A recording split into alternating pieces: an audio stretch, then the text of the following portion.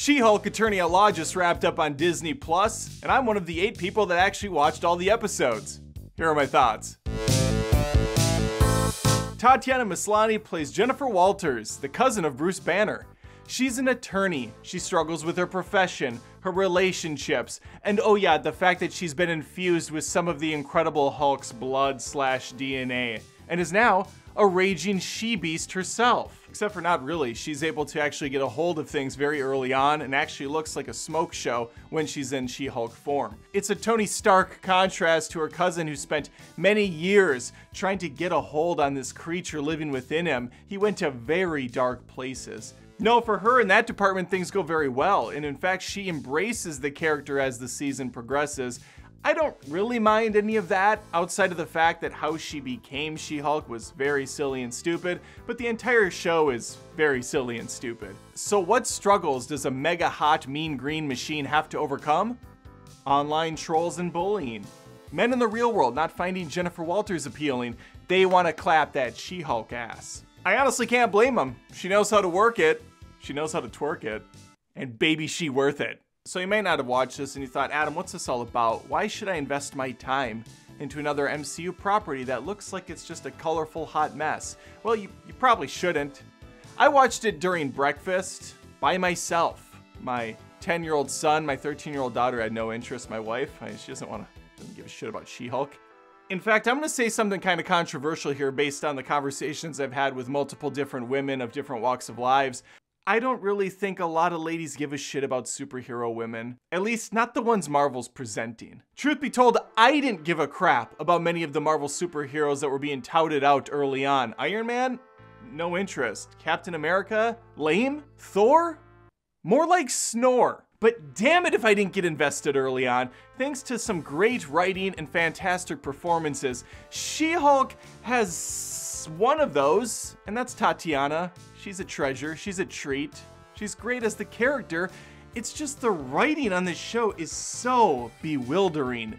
It's like 8th grade level stuff, but the target audience is all over the place, and it speaks to mainly the guys that it hates. To the vast majority of people on the planet, and even those that love Marvel stuff, they don't know the inner workings of the machine, what studio owns what property, why Sony gets paid for Spider-Man, or why the X-Men are important to Disney now because they acquired Fox a few years back. Like that's all noise, that's all background nonsense. So when you have a show like She-Hulk come along that's pro-women, it's got strong female leads everywhere, and most of the guys are dumbasses, like, okay, fine, but do something with that.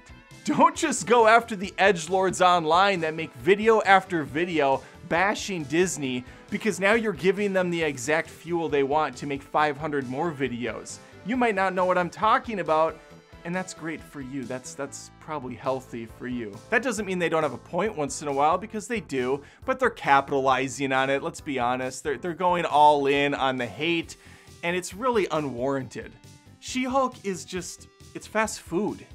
Not very good fast food. It'll fill you up, it'll get the job done. You can watch it like a zombie for 22 minutes or whatever it is. It's not very long. Stuff happens, there's no consequences, you feel zero emotion. It looks okay.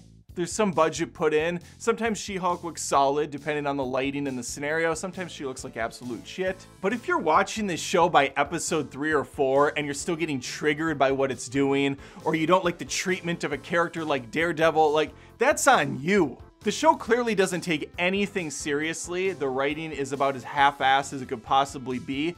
And it constantly points that out in the most obnoxious way possible. It's one thing to have fun at your own expense. I do it all the time. It's another to like blatantly look at the camera and say, wait, this isn't how shows are supposed to be structured. Are we just gonna do this anyways? Like, that's not anything. That's just lazy. Now, a big part of me looks at this show and thinks, who cares at all? Deadpool makes fun of characters. They have people on that movie that are normally very serious and they kind of play them as a joke. That's fine, it's self-contained. Other more serious stuff happen outside of it, but here, She-Hulk's actually progressing storylines, and that's where things can be a problem. Characters are introduced for the first time, or their plot points go further on that'll probably be addressed in another movie that hopefully will be more serious. And you have to think, like, this is where it came from? This is what happened with The Mandalorian and the Book of Boba Fett. Book of Boba Fett was trash. But you actually had to watch a couple episodes to see what was going on with The Mandalorian. And it's not like The Mandalorian just showed up and was like, hello, sir, let me help you fight some bad guys. No, they were full Mando episodes that actually took his story into a different area. It completed arcs. That's a problem. Now, people that are legitimately upset about this show and think it's the worst thing ever, you clearly have very high standards, because I've seen some terrible shows over my time. But as it stands, it's not very good on its own. It's just there. That's the best I can say about She-Hulk. It just exists. And perhaps people have bigger issues with it because it's part of the overall Marvel Cinematic Universe, and they expect higher standards from that. Well, that should have gone out the window quite a while back with some of these movies and other shows we've gotten. In fact, I at least could finish She-Hulk, whereas Moon Knight lost me by like the 4th episode. Hawkeye, I was barely able to finish because it got so stupid. And a couple others, like Miss Marvel, I was out on that on episode 3 too. They're just not good. They're boring. They're uninteresting. They're padded out. So in that sense, at least She-Hulk goes quick and says nothing at the same time. I am going to go into spoilers for a little bit, so if you haven't seen the show and you haven't seen the finale especially, maybe walk away. If we take this season as a whole, we had a wedding episode, we had a retreat episode, we have these episodes that don't really have arcs in them. With a typical foundation, you have a struggle be introduced, you have the middle of the episode where they try to overcome, solve a situation, figure something out, and then by the end it wraps up nicely. You might learn a lesson, and if it's more of a serialized show, you lead in to a tease to the next one, a to be continued, or a, whoa, there's another thread out there. She-Hulk bucks the trend, and they congratulate themselves on that in the finale, episode 9, where almost the entirety of the episode is her pointing out how this show's unconventional, how they do things a little differently here, and maybe that's not a good thing. Unconventionality, sure, I don't know if that's a word. Unconventionality, sure, fine. Try it out, see how it sticks. But there's a reason why there's a formula. There's a reason why film schools exist and why you can learn how to write a script. But with She-Hulk, specifically the ending, I feel like the writers skipped those courses. Just said, screw it, we're doing whatever we want. In the grand finale, all the characters come to a head when She-Hulk has to confront the guy behind the mask, who's basically one of those YouTube channels that makes fun of strong female lead type characters and how they're lazily written and usually hijack a male character persona, and they're better and stronger and smarter and blah, blah, blah, blah, blah, blah, blah. It's tired, it's boring, whatever.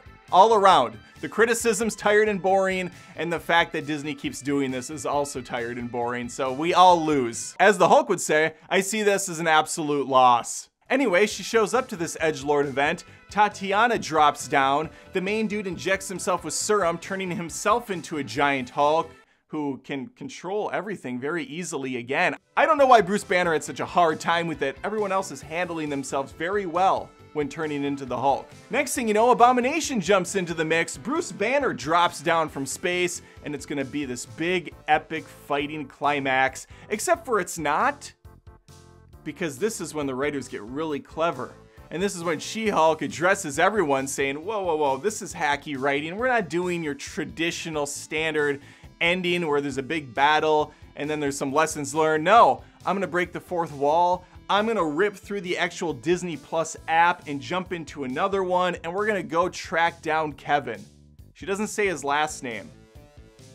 Presumably because the writers don't know how to pronounce it, just like everyone else. She goes to Marvel Studios, walks around the place, fights some security guards in an incredibly lame action sequence with the song Big Energy by Lato playing in the background. The song comes out of nowhere, ends right away. Just the choices they make on this show are so bewildering. Good song though, it's a jam for sure.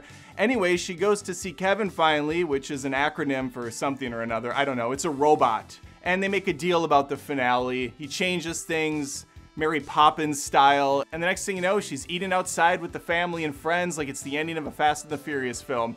Even Matt Murdock's there again. Some people were upset that Matt Murdock was a little funnier in this. He was telling some jokes. He looked a little bit more cartoonish with his yellow and red ensemble. again. Okay, like who cares? This show is so dumb and pointless. Matt Murdock being there at all is a treasure. I'm glad we got the actor back. I was a little bummed out that they didn't even put in the effort to make her talking to the camera, to her breaking fourth wall, as something going on with her mentally. I thought at first this was like a side effect of becoming She-Hulk, since Bruce Banner had the different characters that he was fighting with, that maybe that was something in her head and she wasn't actually talking to us, the audience. But I guess she just was. Because it doesn't explain how she's able to go through the Disney app and do stuff and go into a different dimension, unless that too is in her head, because that's some Matrix level shit right there that she's got to work through. I don't give the writers that much credit though. Anyway, let me know your thoughts on She-Hulk. Not the worst thing ever, just not anything ever. Just really, it's fast food, like I said. You eat it, you consume it, you move on to the next Disney meal that'll probably be just as mediocre. Hopefully though, hopefully we get something more out of this. Again, I like the actress. I don't even mind She-Hulk. She's cool, she's fun, she gets it. It's just what she's in is pretty lame, pretty mediocre, and I think we all expect a little bit more for the MCU. Like the video if you had a good time. Make a comment if you want to leave a comment. That'd be great. I'd like to hear from you. Hulk smash the living hell out of that subscribe button, and hopefully I'll see you next time. Oh my gosh, you're still here. Thanks for sticking around. Since you did, maybe I should inform you that I'm on Patreon at patreon.com/AdamDoesMovies. If you become a Patreon at even the $1 level, you get access to 300+ exclusive videos just for signing up at $1 a month and showing some support to my channel, which is a one-man operation here.